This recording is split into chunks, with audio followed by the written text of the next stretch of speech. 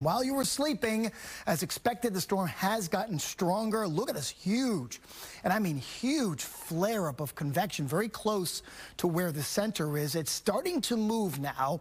It really was stationary all night long, but when I say move, I mean it's moving at about 5 miles per hour, just kind of drifting toward the north.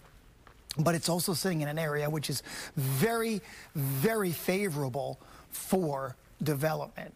So if you look at the satellite and the radar and kind of put the streamlines on, that's the winds, you can see where the center is. It's up here, so a lot of the convection is to the south of the center. That's what wind shear is, that northwest wind shear sitting here in the Gulf right now, kind of shearing some of it off. However, that is going to retrograde, it's going to relax, and as the storm moves into the southeastern Gulf, it's really going to be in a position to rapidly intensify. And that is what the forecast now is, for a strong hurricane to be rapidly intensifying toward landfall. Okay, it's one of the worst things you could have is a rapidly intensifying storm. So the computer models, all they're going to do now is just get clustered. Okay, they're going to cluster closer and closer together, and obviously the solution is an eastern Gulf of Mexico hit. But Cedar Key versus Apalachicola versus Tampa Bay, big differences still lie in where the center comes ashore. Right now, here is the forecast.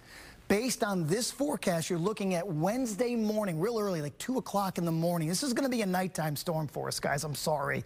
I know it's like the worst time, but nighttime storm. You're going to be looking at a major hurricane coming just to our west early Tuesday morning, and unfortunately, that is going to bring a lot of water with it as well. We've got a 4 to 7 foot storm surge right now. That is the forecast for Tampa Bay.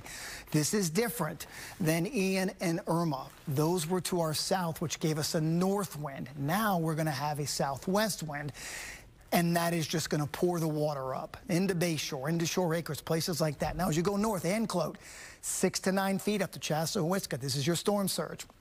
Then from there, of course, close to where the center is going to come on shore, 7 to 11 foot storm surge. That will cause problems along and west of Highway 19 in Citrus County and Hernando County, okay? So listen to your local officials, which I'm sure in the next 24 hours we'll be talking to as well. So from Indian Pass to Englewood, there's your hurricane watch. I do suspect parts of that area become a warning later today.